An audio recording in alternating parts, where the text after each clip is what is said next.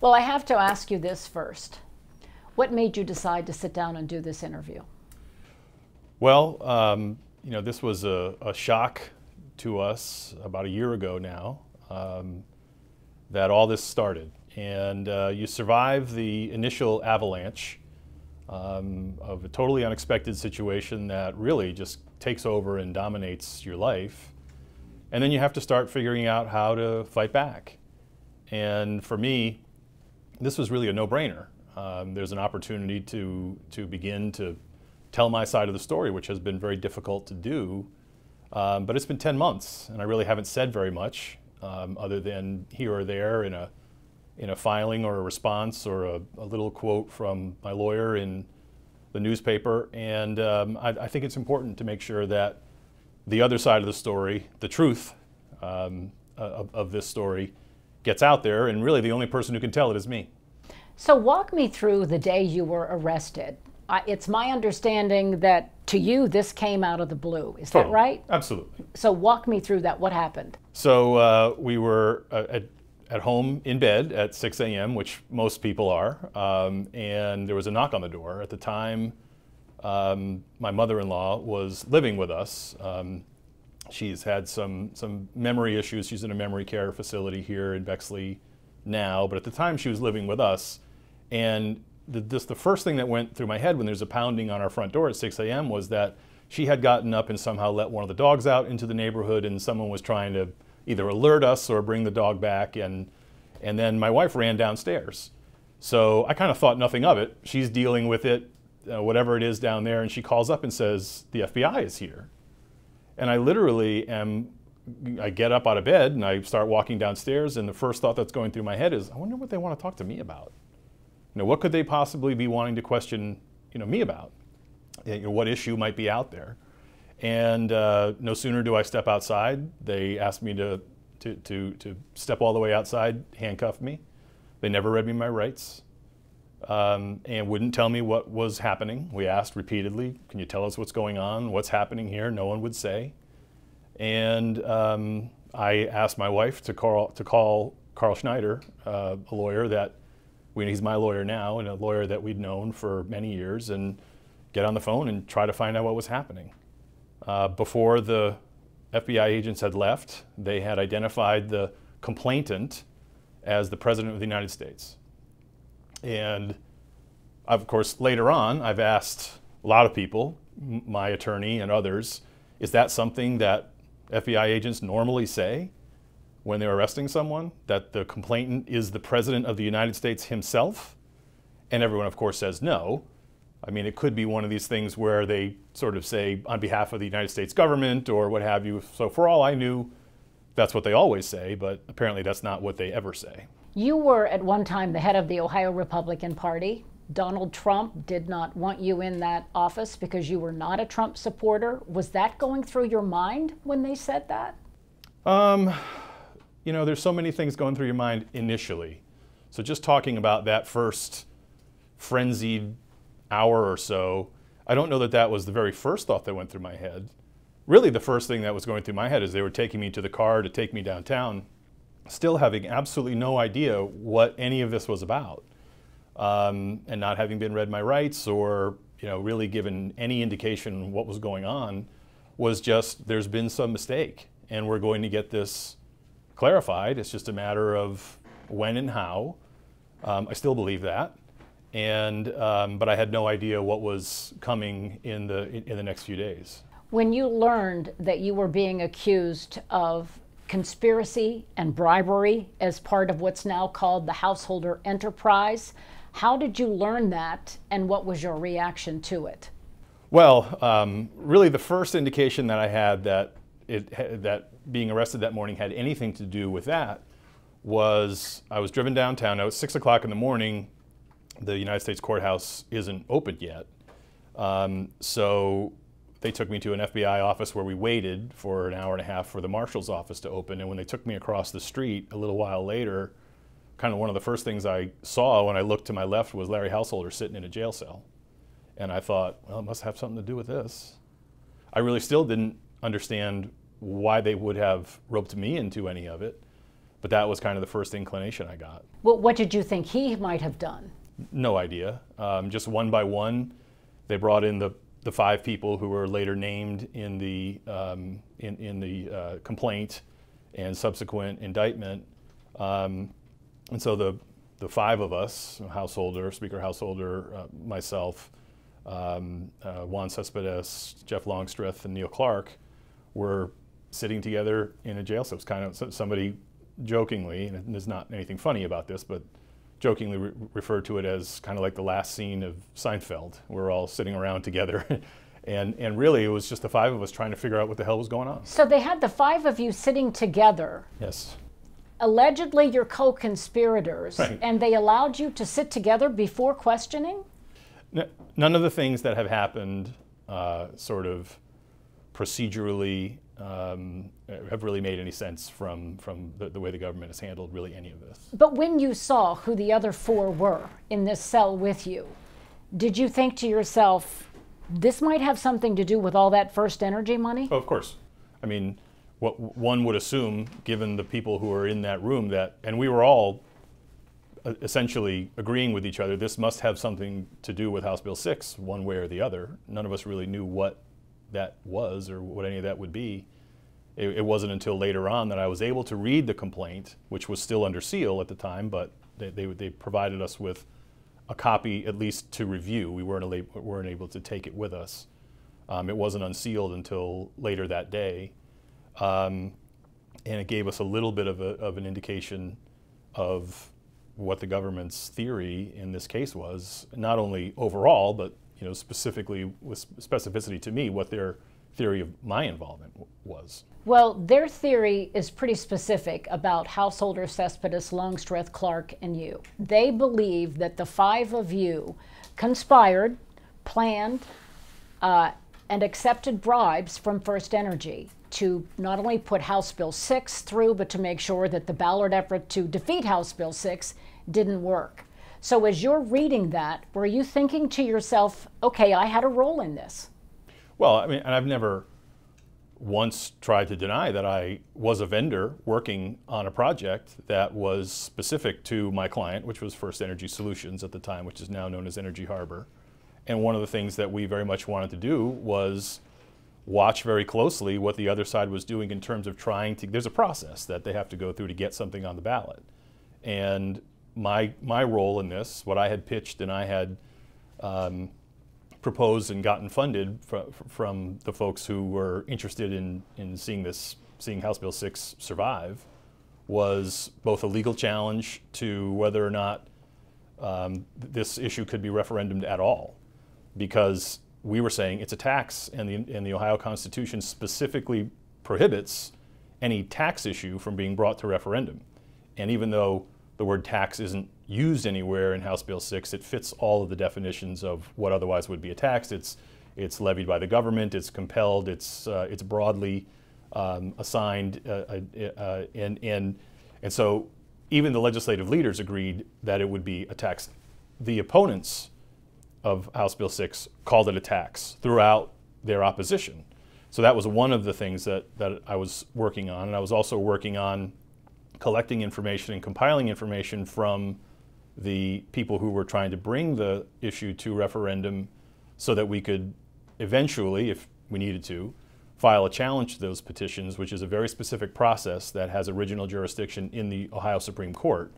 And if you're going to bring one of those actions to the Supreme Court, you better have your ducks in a row. And so we were compiling that information, but that's all I was doing. So any of this notion that I was involved in some kind of agreement, a quid pro quo between the company and the legislative leaders or anything of that nature was just nonsense. There was never any evidence of that. There isn't any evidence of that, and there never will be any evidence of that because it just didn't happen. This C4 that was set up, we now know, according to the federal documents, the C4, the 501c4, which is supposed to be set up for social purposes, social issue purposes, we now know was part of this generation now that is tied directly back to Larry Householder. Is that correct? Huh? Did you know it was a C4 that was going back to Larry Householder? Well, I knew that there was a C4 called Generation Now. I also am very familiar with, and we've dealt with C4s throughout my tenure as chairman and working with various campaigns and other efforts.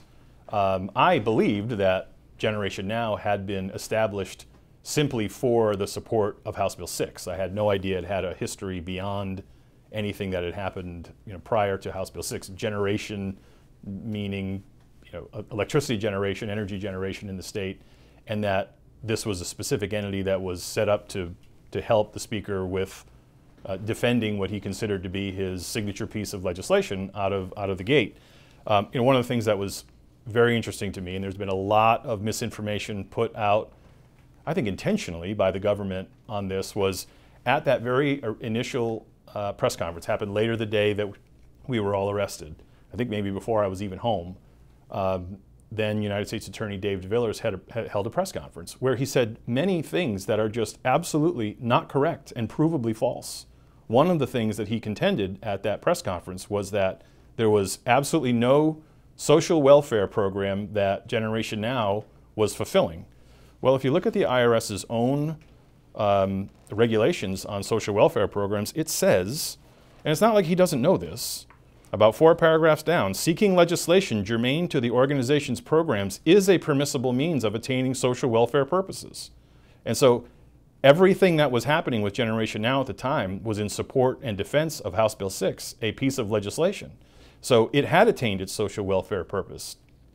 It really would have been helpful if other people had done what I had done and actually read the statutes and read the regulations to know that what Generation Now was doing with regard to support of House Bill 6 does fit the IRS's own definition of what a social welfare organization is. But one of the things they contend is not only did it say social welfare, it did mention energy, but also elderly and other issues that they tied to it, a social welfare purpose. But they contend that there was never a proper record that this was controlled by Larry Householder. That there was never, that no one acknowledged in any filings with the IRS that this money was going to go to individuals. Larry Householder and Matt Borges, they allege, personally benefited from this fund. Did you benefit from that fund? Like I said, I was a vendor on a project that was paid for, my services were paid for, out of funds that came from Generation Now, ultimately. I've never contested that. There were dozens of other people who were working on this project, who were vendors on this project. Lobbyists, people working on PR, other aspects. There was mail program. You remember, I'm sure, that summer, this was a very contentious and heated issue. There were television ads being run. There were all kinds of things that were happening. And none of those people, apparently, were considered to be personally benefiting from a social welfare program run by Larry Householder. They were doing exactly what I was doing. A legitimate purpose to defend a law on behalf of our client that required us to spend money, and we had the funding for. Like I said, I pitched this specific proposal, needed to be done if we were going to see this through to fruition. And defend the law that was beneficial to our client. So why were you targeted? Why do you think you're part of this lawsuit if there were a lot of other vendors doing the exact same thing? Well, it's hard to know. And I will say just off the bat that I'm a little tired of people, and I have been since July 20th of last year, ascribing different motivations to the things that I have done or said. And so I'm trying really hard not to do that when it comes to what other people may or may not have done. But look, there's a couple of things that are as plain as the nose on my face. I was working against the Trump administration, and in July of 2020, there was every reason to believe that Donald Trump very well could be reelected. It was certainly within the Department of Justice and the FBI agents' best interests to demonstrate that they were working on behalf of their boss, the president. I can't really see another reason why they would have identified themselves as having been at our house arresting me that morning and saying that the complainant in the case was the President of the United States himself, which is what they said. And one, of course, has to wonder what other motivations there were out there. But before the end of the day, we're still talking about the day I was arrested, before the end of that day, a very dear friend of ours had come to the house, and she started telling us about text messages that she was getting from the wife of Dave DeVillers, the then United States Attorney. That Julia DeVillers was texting our friends, telling them not only the details of what had happened that morning, but that she knew about all of it in advance. And so why was she bragging to her friends about, not about Larry Householder being arrested, not about any of the other things? You know, I was the big prize that morning as far as they were concerned, and they were bragging about it. So you think this was possibly politically motivated, and not just politically motivated, but politically motivated from as far away as Washington all the way down to David DeVillers? There are two things that I think are most important to understand when it comes to what the motivation may have been on dragging me into the situation that I had nothing to do with. One, there is none, and there will never be any evidence that I was involved in any kind of quid pro quo or any kind of agreement or any kind of understanding. There are no conversations that I was part of about how money was going to go back and forth between First Energy and Generation Now. I knew none of those things. I'm very thankful that I was never involved, or even unwittingly involved in any conversation like that. I appreciate the fact that no one ever dragged me into those kinds of conversations. And there will never be an email, there will never be a text message, there will never be a witness who will truthfully testify. There will never be any evidence that the government can generate that will suggest that I was ever involved in any one of those things. So you have to start with the lack of any actual proof of any involvement in any sort of conspiracy. There just simply was none, and there never will be any, no matter what has been suggested in the government's filings so far. And then you do need to start looking at some of these other things and really wonder, what were the motivations to identify themselves as being there on behalf of the President of the United States himself, begin to send text messages to friends of ours, which, by the way, is a crime, for the U.S. Attorney to have told even his wife about information that was under seal, that was privileged information within the department. They are specifically forbidden from doing those things by both DOJ policy and by the law, when you could be held in contempt of court, of course, for divulging information that's under a judicial seal, and they were doing that. It's really difficult to understand why they would have done those things, and again, specifically with regard to me. But let's face it, it's been pretty well documented, and there's another story that comes out basically every single day that demonstrates that the Trump Justice Department was up to no good all the time, that he was interested in using it as a political vendetta of an overly politicized department. And as more information comes out about how this was handled, and we will get answers. We're going to get the answers. We're going to find out whether someone from Main Justice or someone from the White House or someone in the political world attempted to influence Dave DeVillers or the FBI or anyone else, even if it was just with regard to the timing of any of these things. We'll do the public records requests, we'll get that information, and we'll find out, and we'll know the answer to that before this is all over. Do you have those text messages from DeVillers' wife? Yes, I do. Before we leave, can we get some shots of that, if you don't mind, if we do that? Happy to give those to you. Oh, I can have these? Of course. That's great. Thank you. I do want to go through some of the things that And there has been, just so you know, there has been a complaint filed with the Inspector General at the Department of Justice about that situation. Has there ever been any response from David DeVillers about how this got to his wife? Not that I'm aware of. Yeah, okay. He will have to answer to that. I would think he would, if it's, even though he's not in office anymore. Look, I think the ironic part about all of this, and sometimes you have no choice really but to just sort of, I guess, chuckle at the irony of a sad situation like this, is that by the time this is all said and done, what will be pretty clear is that he broke the law and I didn't. That would give you some justification at the end of all of this, wouldn't it? Well, I don't know that it would really undo but I bet it won't cost him what it's cost you. Listen, you know, again, going back to talking about that first day, by the end of that first week, my business had gone under. I had no longer had any clients. Our bank accounts had been closed. My credit cards had been canceled. Obviously, I was the subject of a lot of very unpleasant press coverage. My face was being plastered all over television and newspapers, and people writing stories and making assumptions, and social media just going wild and whatnot. Hell, they even took away my my TSA privileges to fly. And this is all because of having been accused of something that I didn't do. But those were the types of things that were happening, were just sort of kind of cascading on top of me right out of the gate. There's no way to be prepared for those kinds of things. And but like I said, we had to survive that initial. How have you survived?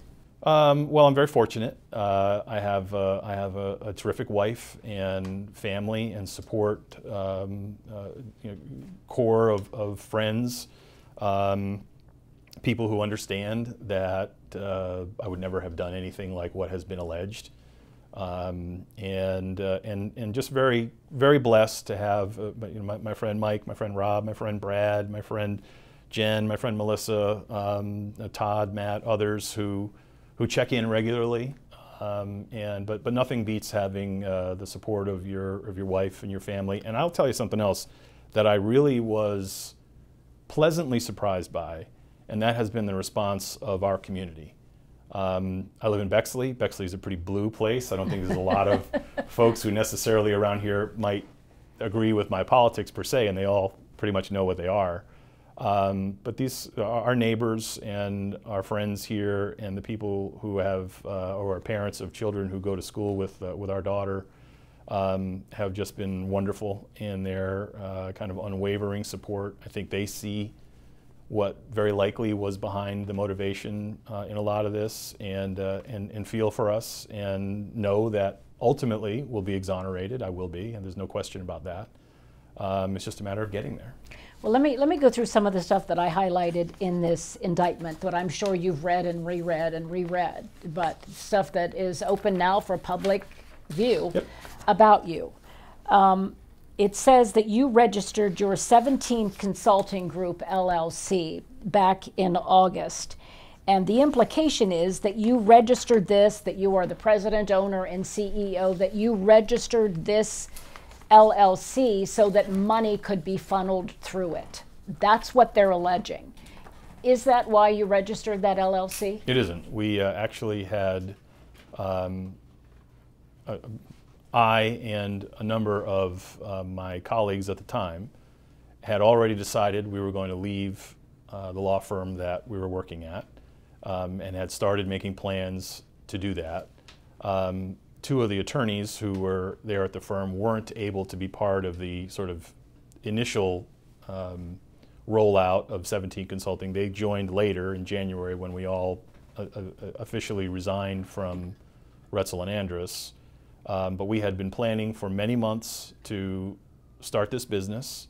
And the way it worked out, when I and another colleague of mine, it wasn't just me who started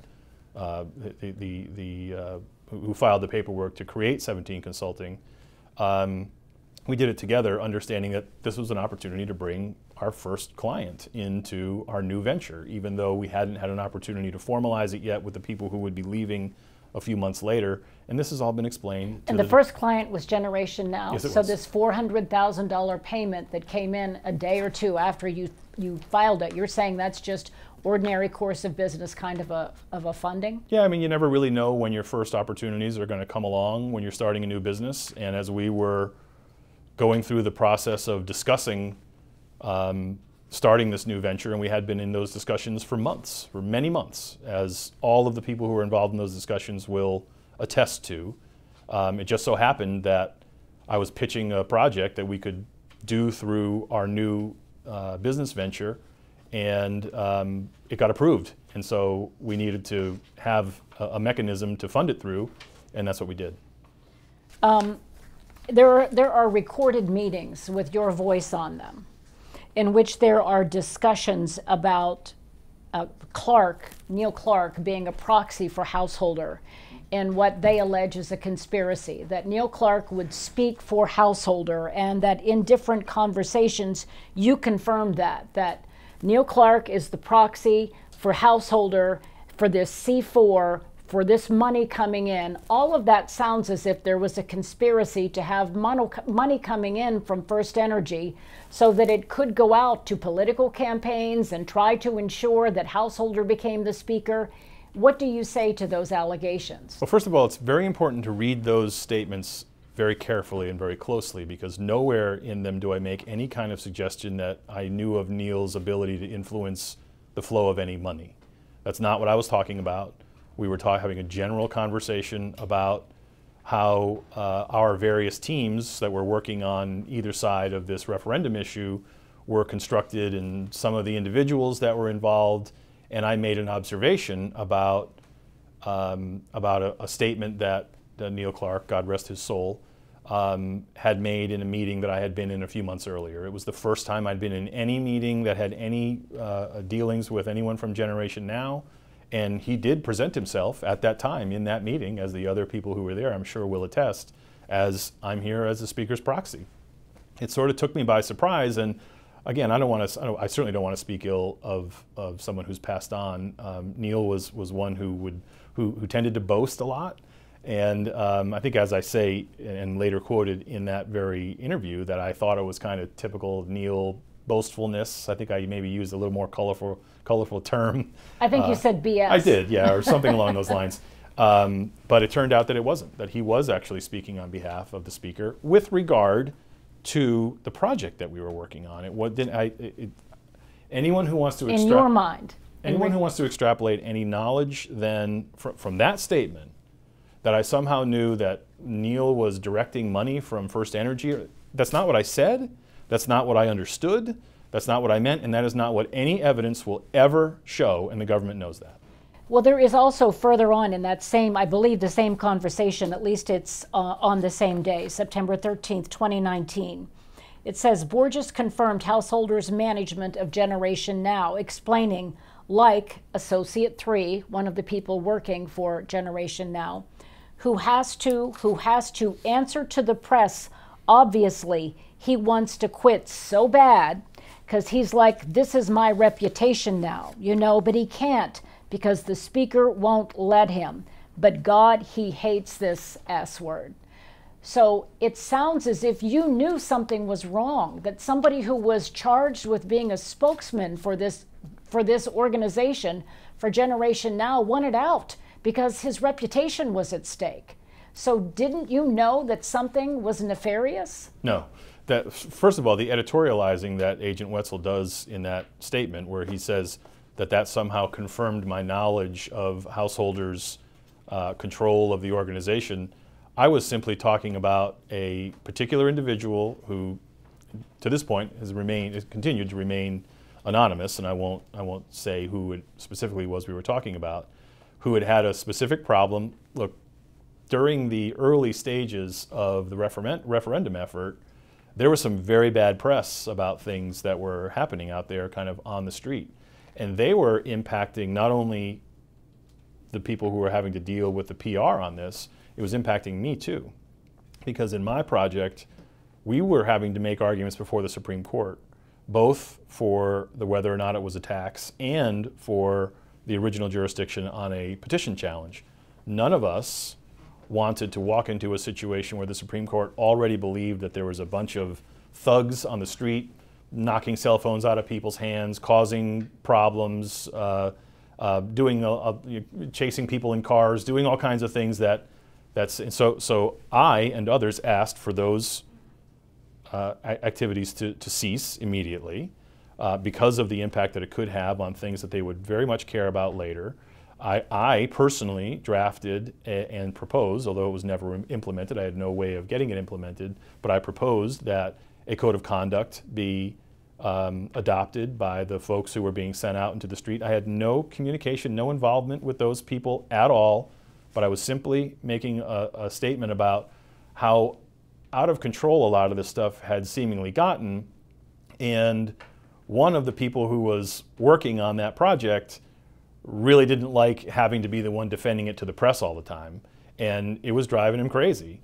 Unfortunately for him, and maybe a little bit for us too, in terms of the things that we were trying to do, The speaker thought the press that was happening out there was actually good for the process, and he just didn't really want to hear it. He didn't really want to hear the complaints that the others had, and so so I certainly made that comment. I would never deny making that particular comment, but it had absolutely no reflection on any knowledge of anything nefarious that was happening, because I just didn't have any, and there will never be anyone who will ever come forward and say that I did. They allege that you tried to bribe one of these ballot people, someone who was working on that campaign, offering them $15,000 to $25,000 for insider information. Did that happen? No.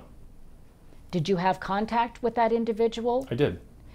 And did you ask that person to give you the number of signatures they had? There seems to be a recorded conversation in which you said, we're hearing you had 120,000 signatures and you were trying to get insider information. Is that true? So what you have here is a series of different conversations that were all happening at different points in time that they've tried to daisy chain together in this complaint to make it sound like there was some kind of bribe happening. There was never any bribe.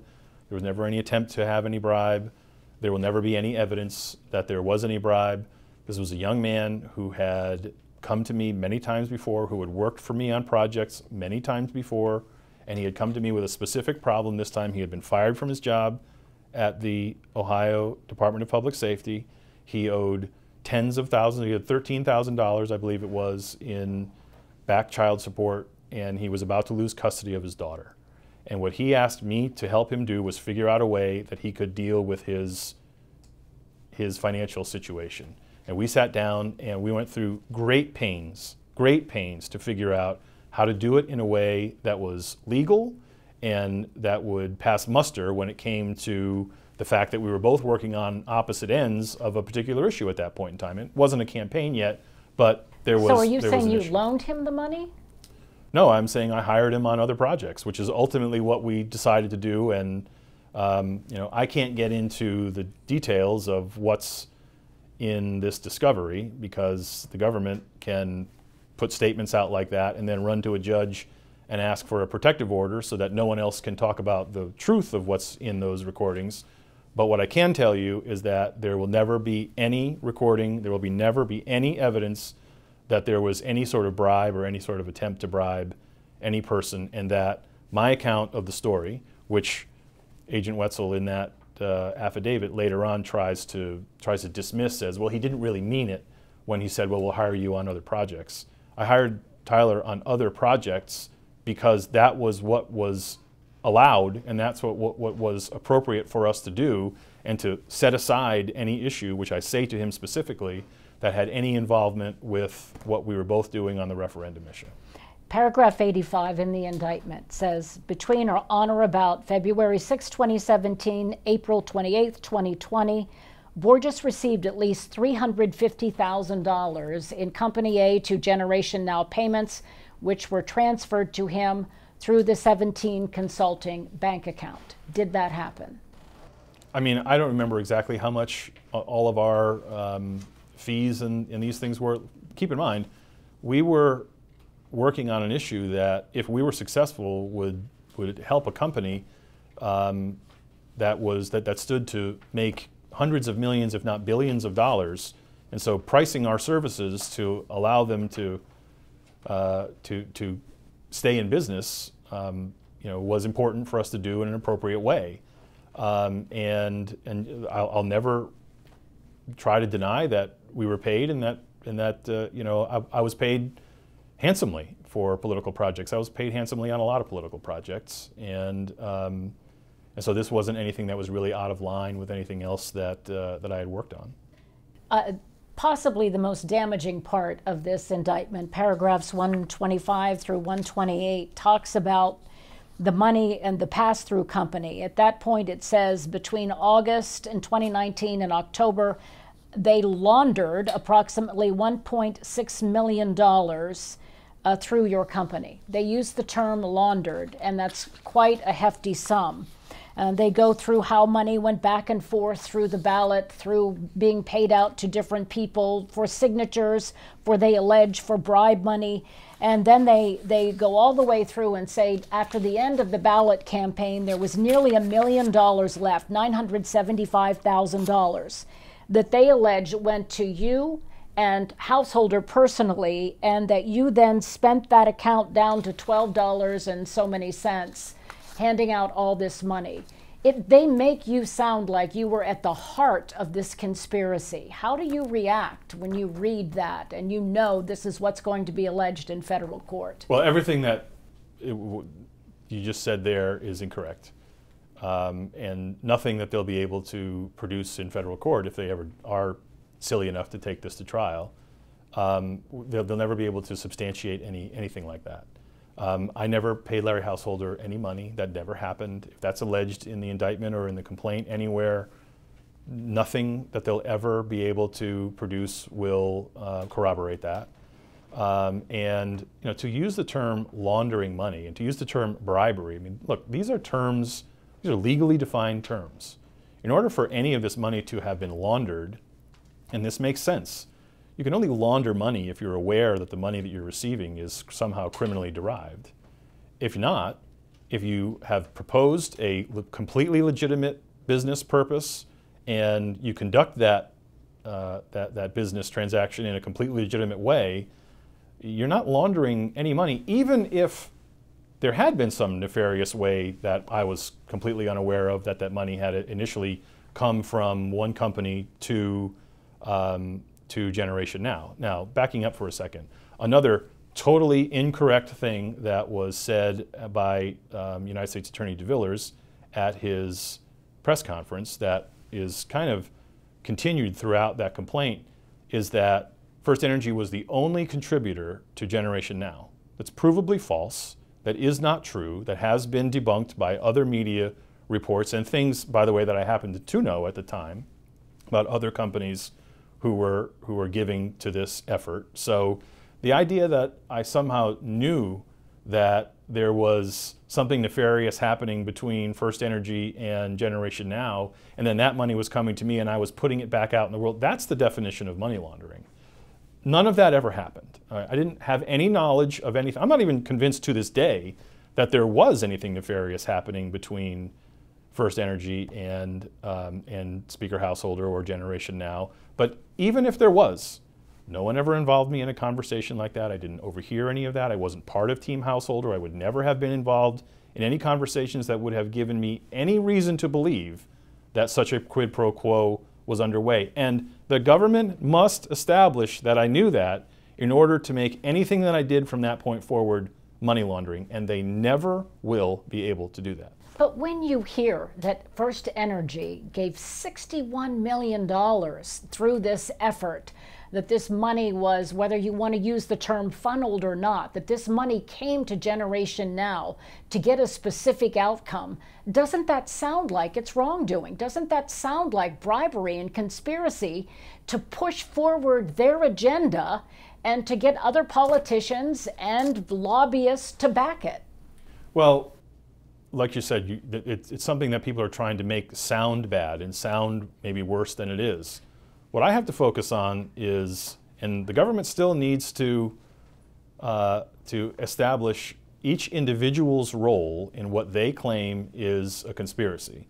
And so they can't just say, oh, there was a conspiracy that happened over here, let's throw him in it too, and then he'll get convicted with everyone else. They still, thank goodness, would still have to establish how I was involved in any conspiracy. So let's just accept for a moment, and I'm not suggesting that this is the case, but if there in fact were some kind of conspiracy that were happening, what I can tell you unequivocally, I wasn't involved in it. And so there's no reason to have me in this involved in this case, and that will ultimately be the result for me. 2 of these men have pled guilty. Do you anticipate that they are being pressured to testify against you? Well, not if they're going to tell the truth. Do you think they're going to be pressured, or do you think they will testify against Larry Householder? No one would be able to make an agreement with the government in terms of a cooperation agreement or sentencing recommendation or whatnot without absolutely telling the truth. And so, look, those two gentlemen who've had to make tough decisions based on their own circumstances that have nothing to do with me, they did what they needed to do for their own reasons, based on, I'm sure, conversations with their attorneys, based on their own situations personally, family, whatnot. And they've chosen to do what they needed to do, and I wish them, Godspeed as they, go forward in this process. That doesn't speak to anything that I did, and you're never going to see me. I can't go and cut a deal and confess in open court to something I didn't do. That would be illegal. That's perjury, and I'm not going to do that. And the government knows that I'm not going to do that. And so, look, you asked at the very beginning, why choose to do this? This is what fighting back looks like. You sit around for 10 months and you take these punches and you read these things that have been put out that are either completely untrue. Look, there's a passage in that complaint and in the indictment where Agent Wetzel states unequivocally that at no point in time did I ever have a discussion again with Tyler about the political projects that I had hired him to do. That's not true. And he knows that that's not true. And again, I'm not able to talk about the discovery and the evidence that's out there because they can, but I can't because of this protective order. But trust me, when that evidence comes out, he's going to have to explain why he made that statement in this complaint, in this indictment, under oath, that is totally and provably 100% false. You have now, there were 5 of you charged. 2 pled guilty, 1 apparently committed suicide. You and Larry Householder still standing. What's it like to be in that position? Well, again, the way that this works is even though you're charged as one conspiracy, there's one trial, all 5 are kind of lumped together and potentially others will be added to it, who knows. The government still has to establish each individual's role. They'll never be able to establish my role in any of those things. They can't prove I laundered money. They can't prove I was, part of some grander conspiracy, that I had any knowledge, and ultimately they'll never be able to prove what this payment that was made, that it was somehow involved in some kind of bribe, because it just wasn't. It never was. And one by one, the government's going to have to go through and explain all the things that they've done and they've said that have been completely wrong. They don't really worry all that much, I think, about playing fast and loose with the truth, because what almost always happens in these situations is, well, for one, the person that they charge is often guilty. In this case, that's not the case, but usually that's their experience when they charge someone. And then they get that person to plead to something. But once you've pleaded to something, you really can't go back and complain about anything that's happened to you that was unfair or untoward, because you've sort of given up any right to be able to do that. Well, I'm not going to plea to anything that I didn't do. That's just not happening. And I'm going to continue to fight this, because the things that they have set out to try to prove, that they have alleged and that they think that they can prove, or had thought at one point in time that they can prove against me, they'll never be able to prove. And the reality is that they know that. And so now it's just a matter of whether or not they'll do the right thing and move on from my involvement in this situation, and that's what I'm hopeful they'll do. Can you foresee a time when you can ever rebuild your reputation, rebuild your business? There's been a lot of relationships that I think have been tested by this situation. Unfortunately, there were people who saw this very difficult situation for me and decided to try to capitalize on it for themselves. The Attorney General, for example, the Secretary of State and some of his staff, for example. I don't know that there will ever be a rapprochement between me and those people for their complete and total failure of character in how they've dealt with these things. But it would have to start, if there were any. I'm not sure there will be any. I mean, I don't know if my wife would ever allow me to reestablish contacts with those people once I'm exonerated. It would have to start with a public apology from them, which I know they will do eventually. It's just a matter of when. And but then from that point forward, I'm really not sure. So I'm not really focused on what the world looked like on July 19th of 2020. It probably will never be the same again, and for good reason. A situation like this, as unfortunate as it is and has been for me, it's probably allowed me to get some difficult people out of my life that should probably have never been in there in the first place. And we'll move on, and we'll be fine. And with regard to my reputation and whatnot, my reputation down the line will be somebody who was accused of something that he didn't do and then was ultimately exonerated. And then I'll have an opportunity to get involved in different things and other things, whether they're in the political sphere or not, and move forward from there. And the only people whose opinion I really care about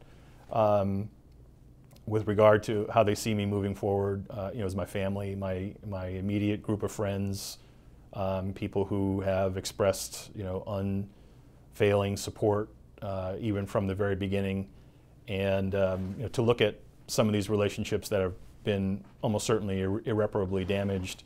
I'm not really worried about whether or not I could ever restore those, and I have no interest in restoring any kind of relationship with Trump world or even these people in the current Justice Department who are behaving in a way that history won't treat them kindly.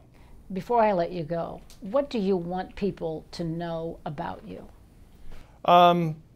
I think the folks that know me know that I would never be involved in anything like what's been alleged. I wasn't, and I wouldn't be, and I haven't been, and they already know that. I think one of the challenges, though, is every lawyer tells you when something like this happens. Unfortunately, if something like this were to happen to you, they all tell you just don't say anything. Say nothing. And so for many months, that's really been the advice that I have been taking. Now, of course, I spoke with my attorneys about beginning to speak up about some of these things since we've been putting some more things in the public domain here recently. But I really felt like there are a lot of other folks in the community who just really needed to hear from me. When you're accused of something that's bad and you don't say anything in your own defense, it kind of lends the suggestion that maybe you're admitting that you may have been involved in something. People need to be able to defend themselves, and that's what I'm doing. And I'll continue to do that, however this proceeds and wherever it leads. That's really what sitting down with you today, and I appreciate the opportunity to do that, has been all about. Though, people will look at, you know what a C4 is used for, that you don't have to say who's putting money into it, that it's supposed to be for a social purpose, and even though you said also it can be used for a ballot initiative. But people are going to look at this and say, wait a minute, $61 million funneled from a utility through this fund. How did someone as smart as you, who's been around the block as long as you have been, how did you not know that this was bribery money and money laundering? Well, first of all, I'm still not sure that it was bribery money. That has never been established. In order for this to be bribery, again, a term of art, a legally defined term, and that the United States Supreme Court has ruled as to what elements need to be established in order for that term bribery to have any bearing. There had to be a specific quid pro quo. Was there one? I don't know. I've never seen any evidence that there had been one. Larry Householder doesn't seem to be willing to admit that he agreed to a specific quid pro quo. First Energy hasn't been willing to admit at this point in time. So if there had been one, I didn't know about it. I'm not suggesting that there was one. If it turns out that there were, well, I didn't know anything about it. And therefore, anything that flowed from there, from my involvement in my very legitimate aspect of what I was doing for the project that I was hired to do, had no bearing on whether or not there was something nefarious going on upstream. I was a vendor like dozens of others who haven't and almost certainly won't be charged with anything. But there was an opportunity, I think, politically to throw me into something. These folks knew I was working They were very aware I was working on a PAC for Joe Biden as a Republican for Biden, a high-profile Republican for Biden, and they wanted to shut that down. And they were able to do that. Ultimately, it didn't save them the election, but an opportunity to discredit someone like me, I think, maybe proved a little bit too tempting to some. And meanwhile, the house of cards they built in terms of what they're claiming my involvement with all this stuff is crumbling, more and more all the time. You were working for Conway, right? For that group? No, actually, no, I didn't. I did not. I had an opportunity to get involved with the Lincoln Project, but declined. I was helpful to them in terms of connecting them. What Biden PAC were you working for? It was one that actually Anthony Scaramucci and I had started together, who really is an interesting guy. Yeah, quite a character. We were called the Right Side PAC, and we were doing that. And I mean, there's even been some recent coverage on the Red State blog just the other day that is proof that the people involved in Trump world were very worried about the things that we were doing, the way that we were specifically targeting our efforts to the voters that we were targeting. That's exactly how they lost, and they definitely had motivation to shut down our effort. Was that what was behind, bringing this kind of chaos into my life? Maybe. We'll find out. And if we do, if I'm the government, I do not want to bank my entire case on the hope that there wasn't, at some point in time, some communication, some email, some direction from somewhere upstream to make sure to get me involved in it and to manipulate my involvement and potentially the timing of all those things, because I would be very uneasy if I were an assistant prosecutor, because that would obviously destroy their entire case. Demonstrating that there was a political motivation coming from upstream. And knowing the way that the Trump Justice Department and others in that sphere operated, their coordinated messaging response after I was arrested, immediately coming out with a statement from the state party and from Trump team saying Matt Borges should suspend all of his political activities immediately. I'd be very worried if I were on the government side, and I think they are. We have come to the end of this interview, and you have agreed that we can put this entire interview online. I would appreciate that. The entire thing will be available. Is there anything you want to add to this? I appreciate the opportunity to have this forum, to be able to speak out, and I'm going to continue to. If people hear this kind of thing and hear this kind of behavior from the government, look, right now we're dealing with a situation where the government is withholding what's called Brady material, evidence we know that they're in possession of that is exculpatory to me. They won't give it to us. They have to, by rule, they have to give it to us, but they're withholding it for reasons unknown. They've changed their theory of my involvement of the case 2 or 3 different times now, and